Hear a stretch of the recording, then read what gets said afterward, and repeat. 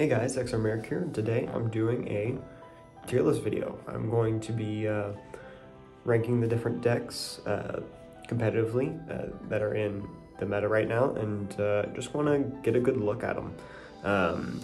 Some deck tier lists were made a little while ago, but that was before the ban list, and since then we've had a tournament, and it was kind of all over the place, but I think it's very interesting to look at them now and kind of place where I think they are.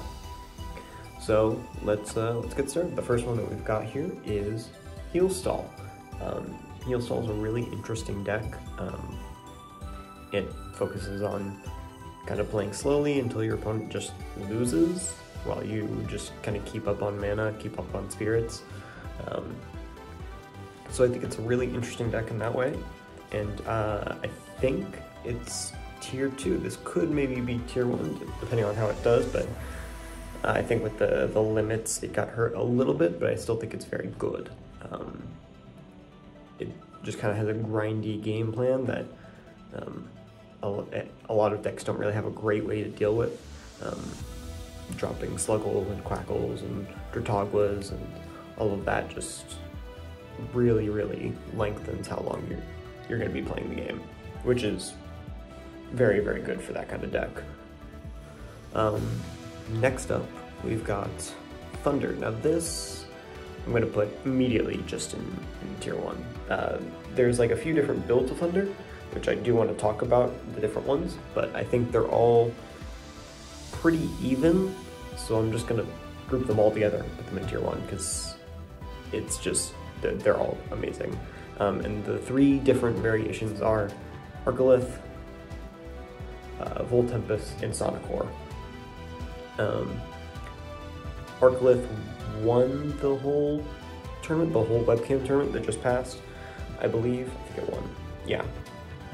And then both in the top 8 were also the Sonicore and the Voltempest list. The Sonicore was in top 4 and the Voltempest was just in top 8. But I honestly think that any of them could have won it. I think that Thunder is a very strong deck. It's what I'm playing currently. It's a very strong deck, and it's what I'm playing currently. Each list kind of has its own things. Arcolith is, I feel like, a little bit lower to the ground and just kind of uses Arcolith to, you know, re-enchant onto Astrabbit and Toxion and back onto the Zeus and all that kind of stuff, to just be able to swing for kind of big damage and re-enchant and kind of keep a game plan where you're kind of looping your resources.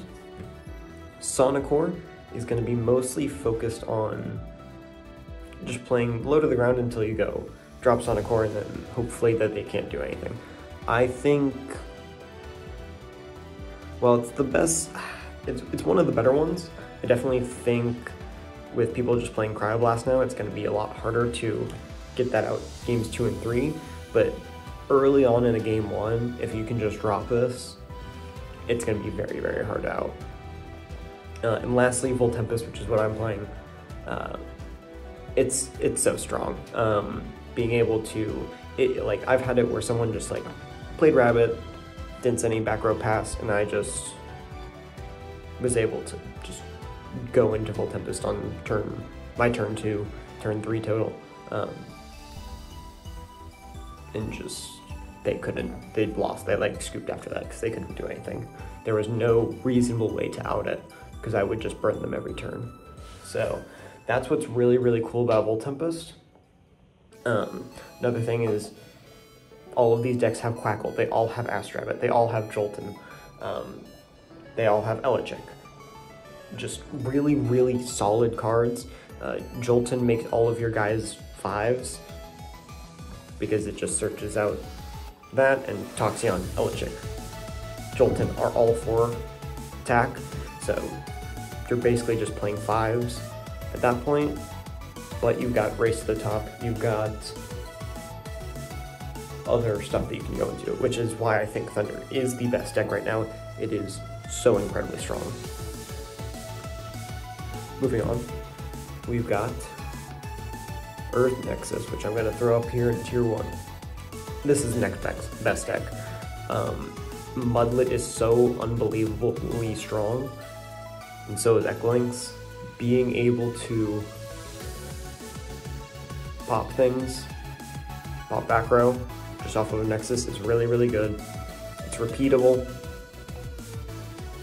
which is solid, and then Mudlet being able to just switch things to attack or defense is really good. I mean, you see Eddie in not every deck, but a lot of decks, just as a good stuff card. And so being able to have a card that just says, I'm going to do this every single turn, is just really, really, really solid. On top of that, Bloom is kind of an alright card, but being able to move all of your spirits around is just good. It triggers Mudlet, it triggers Clovey if you're playing it. It can switch Moth Station to attack if you've got the Clovey, and then that's all just, if you've got the Mudlet, you can switch the Moth Station to attack, and then that's all like free because you just rotate all of the spirits around. So it's really, really good. Just a really solid deck. I think as it goes on, people will try and innovate on it a little bit, but as of right now, I think it's really good.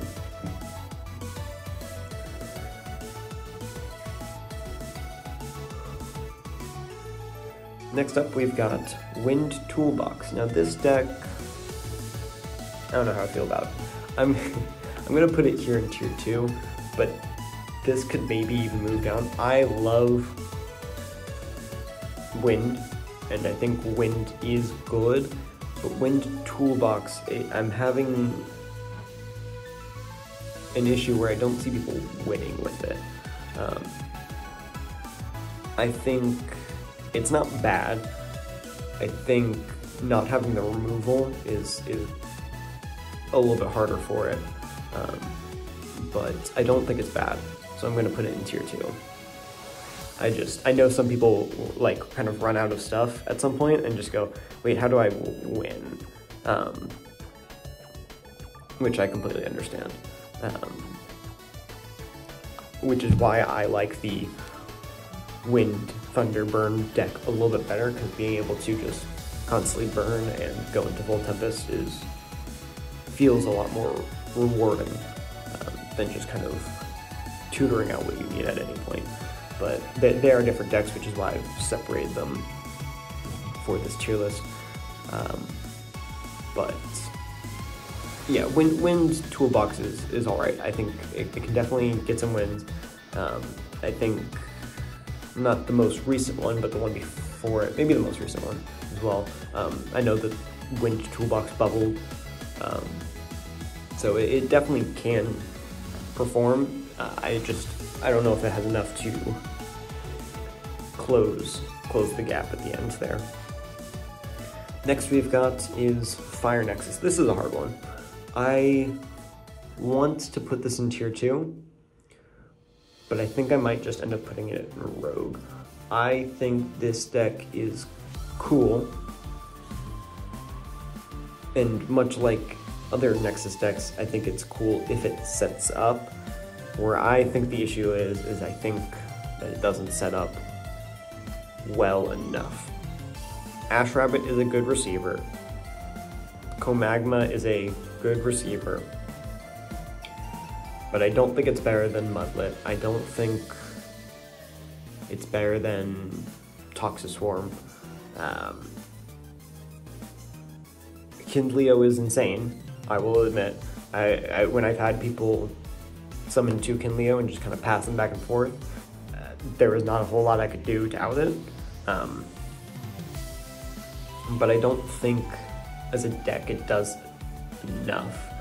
Exalt Flare is cool, but it also requires that you run some more bricky cards, and then just kind of, it's not as good, I don't think. But it's not bad. I definitely see this as playable. I play against it sometimes at locals, and I definitely think it's good, but I don't think it's crazy, right? Next we've got Bears. I know Distant Coder made top 4 with this. This is a dog shit deck. It's not dog shit, but it's not great. I went and I played it at locals. I haven't looked too much at Distant Coder's list, but I was talking with Caleb, who's also on the Elestrals, talking with him about my Bears list. And while there were some things that I could change and whatnot, it was mostly similar to the list that he had, which, you know, they're kind of in a group together, so it makes sense if their lists were similar and they're talking about it. I just don't think it's that good. It did not win a game the night that I played it. It may have won a game, but I don't think it won a match. It was just not performing at all. It just didn't do anything. Dropping an Earthseer is really cool until they have anything bigger than a 3 or anything that is back row, because then you just lose. Like, you just go, oh, normal summon, they go, get rid of it. And they go, cool, I don't do anything now. Don't Poke the Bear is really good, but I mean, if you're just going like Earthseer pass because I don't want to attack because I think you have shield, and that's not really good, you know? It just because it doesn't do anything, I think, unfortunately. And unfortunately as well, the 3 costs are just kind of terrible. So you don't want to be playing them regardless, so you're just kind of focusing on the 1-drops, and I don't think those are good enough to do what it needs to do. Obviously, Distant Coder is a good player. I believe that he can make it with Bears again, but I don't have faith in that deck at all. Next we've got is 15s. Also, someone said it was Poseidon Nexus Turbo. I don't know. It's rogue. It's cool. It's a cool concept. I like it. I think I saw the Law Yu-Gi-Oh! Over on Caster's Corner play kind of a heal burn version of that deck, or a heal stall version of that deck, sorry.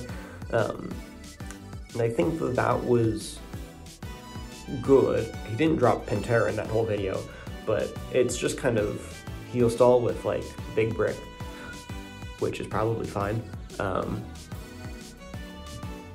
And like they can remove it if they just kind of like, you know, shield or PTA, but then they're paying 4, so you're like, oh, well, I haven't put too much resources in this, I just kind of ascended it, and now you have to remove it for 4, so it's beneficial.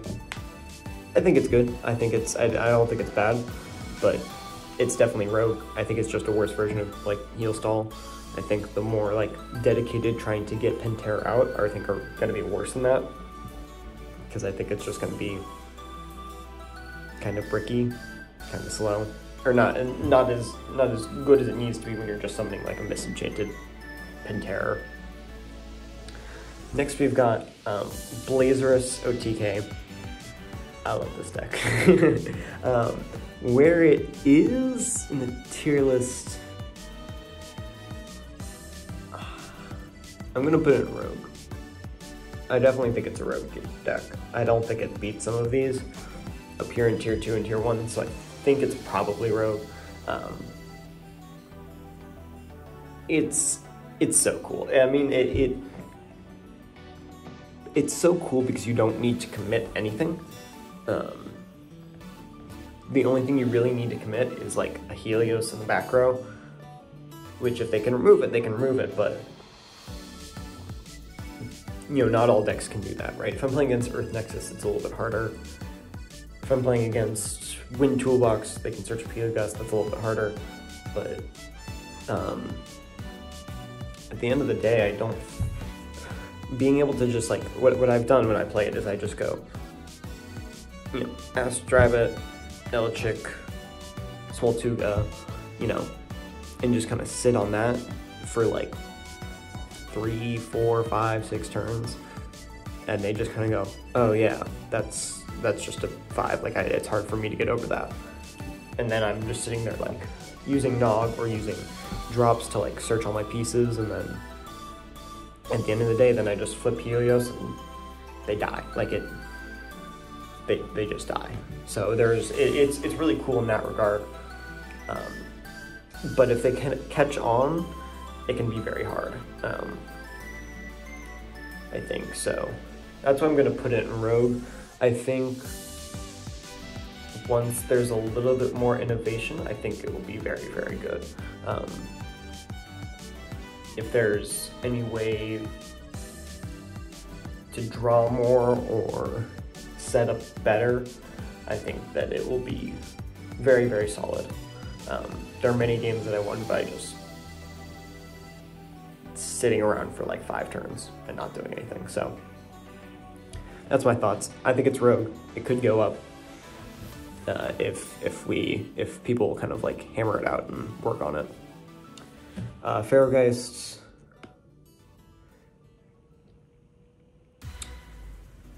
I'm gonna put this in Rogue. I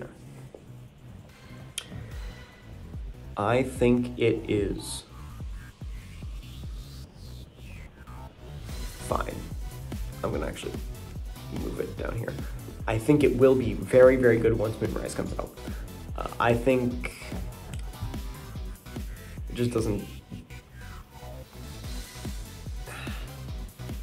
It's fine. It is very good against some decks, very bad against other decks.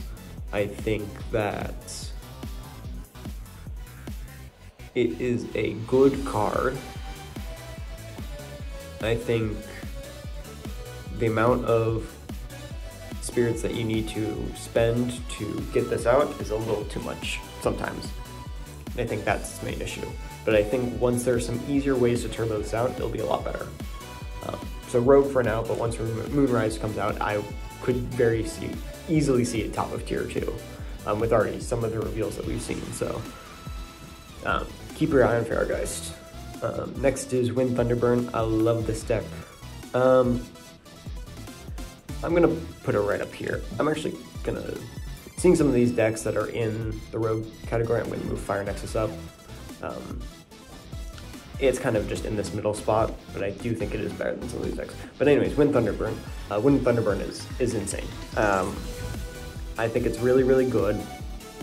It's very tight list sometimes, but I think it's solid. I think it does what Wind Toolbox does, but more solid game plan. The times where its game plan is bad in the matchup, like where you don't want to be really summoning Volt Tempest against some decks, you can just side into more Wind Toolbox stuff. It's got a lot of adaptability, and I think that dropping like Toxion, Toxiswarm, just multiple, turns in a row is just very good. It can burn them very quickly. Being able to Exaltair, Nexus off, burn them for more, is just good. I think getting rid of their resources while also like going even is just really, really solid. So that's why I'm putting it there. It probably could go lower, but I'm a little biased, I'll admit. Next up is Solar Nexus. I think this deck is good. I'm gonna put it tier 2. I think it is a good deck. I think there's a lot of different builds that you can do with it. I think that's where people are struggling the most right now, is figuring out how to properly build it.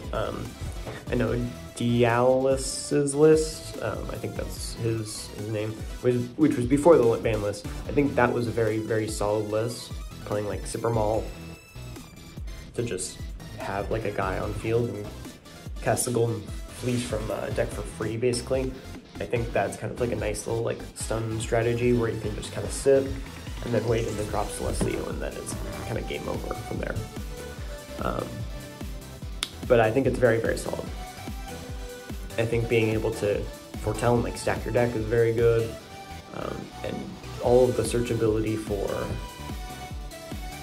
all of your pieces is just, it's so good.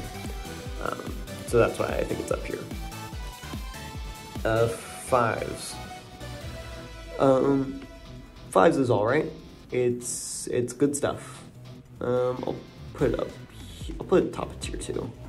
I think it's a good deck. It's kind of just the same as Heal Stall, where you're just playing guys and getting advantage off of it. Because any guy that you drop in 5s is just gonna contest whatever they have, and they'll probably have to pay more to remove your thing. That's the theory behind it. And it's good. I think it will definitely go down as time goes on and more strategies are fleshed out. And as people stop playing it, people will stop playing it because it's not very exciting, and it's been played since base set. So I think as more strategies come out, people are just like, oh, let me play this because that's more interesting. So.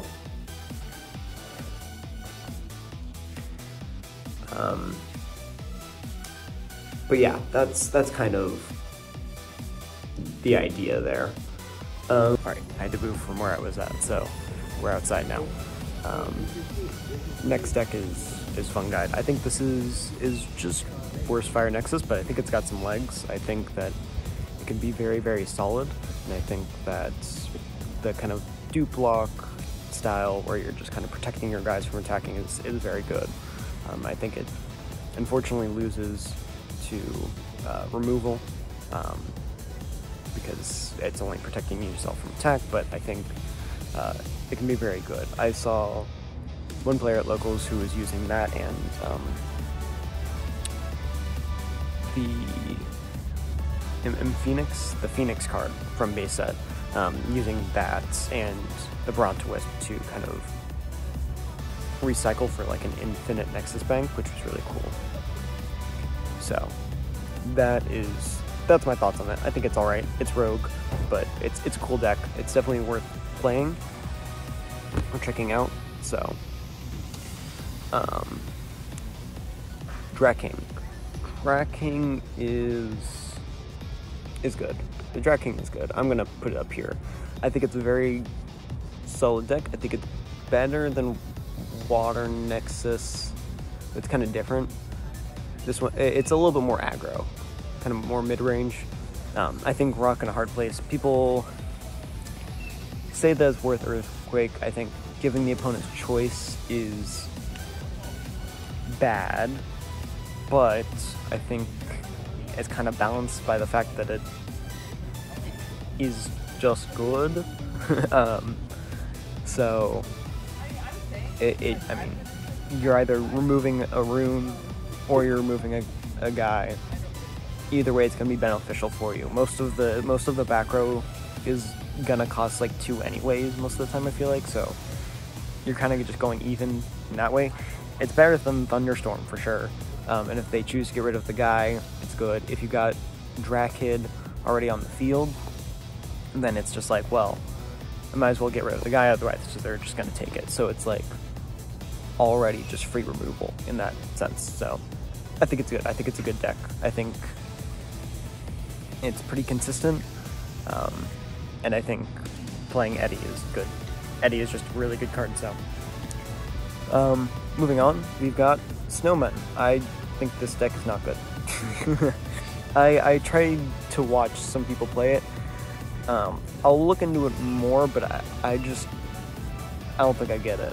I think Morlith is fine, but I don't think the deck really has the legs to do what it needs to do. I think it won, or it placed in the tournament because it was more so unknown rather than being good.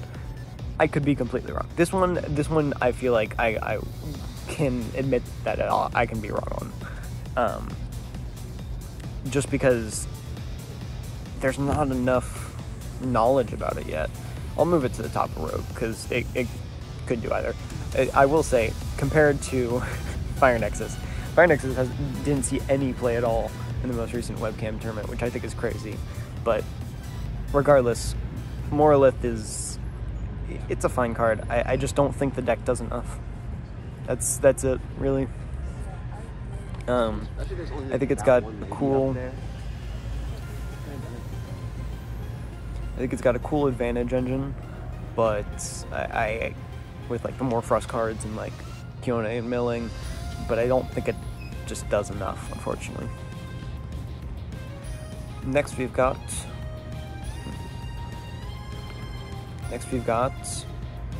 Heal Stall, or not Heal Stall, pretty much. We've got Water Nexus, and Water Nexus is good. Let me move this down because I don't think it's better. Water Nexus is just a solid deck, but it's kind of lost favor after Draken came out, because I think some builds of that are just better, but I don't think it's bad. I think it's just a lot more control heavy. You're going to be focusing on waiting 2 or 3 turns, focusing on summoning out either a Chronodile or a Curibus, and I don't think that's bad, but I don't think it's what you need. So that's my thoughts on it. It's alright though. Alright, next we've got Ivy. We've got Wasp Ivy. And this deck is... it's alright. I'll put it at the bottom of tier 2. I have a friend who has been playing it and has been doing pretty well with it, I think, but I don't know if it has enough. It kind of just loses, if I remember, it kind of just loses to Cryoblast or Race to the Top, or any, like an Eddy, a Mudlet, which is kind of the issue with it. It's good because it can just be special summoned and it isn't affected by counter runes, but a good player will know to just use your counter runes on the Cynector, I think that's the first one, and not worry about it past that, and then just hold Invoke in your runes in your hand until they summon out the Wasp Ivy. And even if they do that and they equip it with Bag of Winds, you've still got like Eddy and Mudlet and like summoning like a Volt Tempest or anything like that to just kind of get rid of what they're playing. So I don't think it's that crazy, but I do think it just kind of poses some decks, because it is just kind of a big guy that is a towers. I just think it's worse than like Volt Tempest or Sonic Core. Moving on, we've got the last deck, which is Rhinosect. Rhinosect, I'll move to the top of tier 2. I think this deck is really, really good. The main issue with it is a consistency issue. If you don't draw Rhinosect, it's bad. If you draw too many Rhinosect, it's bad. But I think they balance it out pretty well. And I know there's 2 different variations. There's kind of a Frost Nexus and a Cryo Scorch variation. But I think that Frost Nexus cards are fine. I just don't think they do enough. And I think the kind of lower to the ground version that the Cryo Scorch version comes with is a lot more solid. As someone I played against Hunter Surge, who recently just topped the webcam tournament with the Rhinosect list, it's very, very solid. Being able to drop the Cryoling and go into Cryovern, or just go into Rhinosect, I mean, it's just really, really good. It keeps up a lot of pressure, summons a lot of big bodies. Rhinosect is really, really good at removing opponents' creatures. And on top of that, Rhinymph is just very, very good removal. Being able to suppress an Elestral like that is good, and especially against, you know, Sonic Core, Volt Tempest, Wasp Ivy. Those kind of decks, it's really, really good because you can just, like, it doesn't target, so you just move it to the back row and negate. It's really good removal in that sense. So yeah, this is the list. Some of these could move around. I'd be willing to make like a tier 1.5 and just kind of put some of these in that space. Probably like Rhino Sect to like Draking I could put in like a tier 1.5. Just kind of those four, because I don't think, I'm saying tier 1, tier 2, I don't think a lot of these decks are really that far apart. Like I think there's a difference, like a strong difference between tier 1 and Rogue, but I think like tier 1 to tier 2 is not that different, in my opinion. So yeah, thanks for watching. I really had fun doing this kind of video. Make sure to like and subscribe, and I've got a lot more videos coming out in the future. So yeah, thank you.